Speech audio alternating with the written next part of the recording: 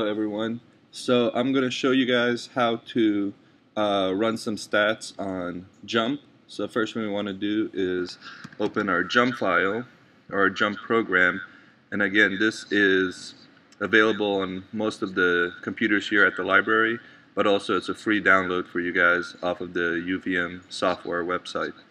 So once it's open, you guys want to click New Table, and we'll create the table here. So just for an example, we're going to use the Marigold lab as our backdrop. So first thing we want to do is create a column, and this is for our treatment. So let's say our treatments were fertilizer and no fertilizer. So treatment,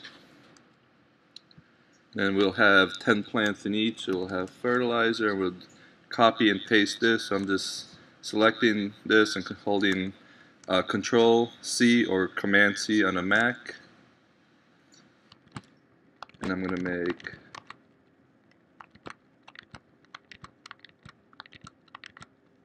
ten of these, and then the other one will be no fertilizer. So I can just actually do this, and and I'll make 10 no fertilizer.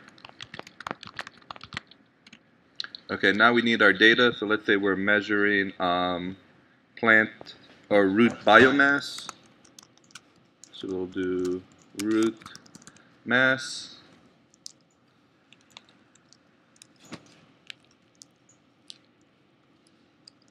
So I'm just randomly putting data in here.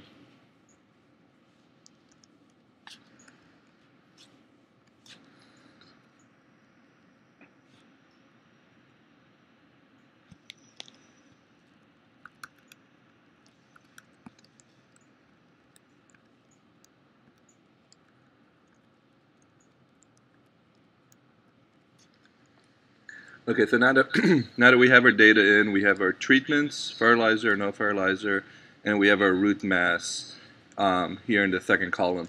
So the way we want to analyze this, and we're just doing a basic t-test, which is just testing the variation between two different treatments, fertilizer and no fertilizer. So what we'll do is we come up here, and this is pretty similar for both PC and Mac. We will click Analyze, and we want fit y by x, so we're comparing our x variable by our y variable. And this will come up, and since we're doing a t-test, we're looking for a one-way test.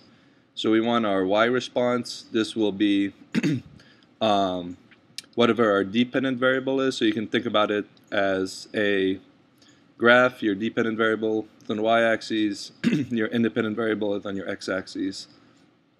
So dependent variable for y, independent variable or your treatment for x, and then all you do is click OK, and we'll get this here. So in addition to doing a t-test, this can also calculate your mean and your standard deviations for you. So the first thing we're going to do is calculate our t-test. So we click this little red arrow here, and we want t-test. So click on that, and it produces us, or it gives us our t-test. So here we have, only thing that we're interested in for right now, since this is just we're just doing a basic experiment or getting basic data, is we're looking at the t ratio. So this is what you'll be reporting in your results section, is your t ratio. It's usually written out as t equals, so in this instance it would be t equals 9.80.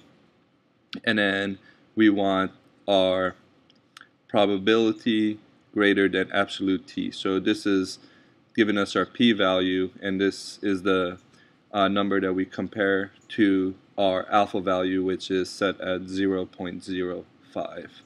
So these are the only two things we need from here. Our p-value, which is right here, the one that has the absolute bars around the t, and our t ratio. Okay, so once we have that, now we can also come and calculate our standard deviation and our means. So to do that, we can just click here where it says means and standard deviations, and we get this little table here. So what we're interested in is right here, the mean and the standard deviation. So here the mean is 6.9 plus or minus 2.02, and your non-fertilizer, the mean is 14.7 plus or minus 1.49 grams, let's say. So we're going to be using these two numbers to create our bar chart or column graph to visually represent our data. So we'll open up Excel in order to do this, and I'm going to create a different file just so I separate JUMP and Excel. So make sure you watch the Excel one on how to make the graph of the means, but also how to add the standard deviation or your error bars onto your graph. Alright, so that will be part 2 of this video.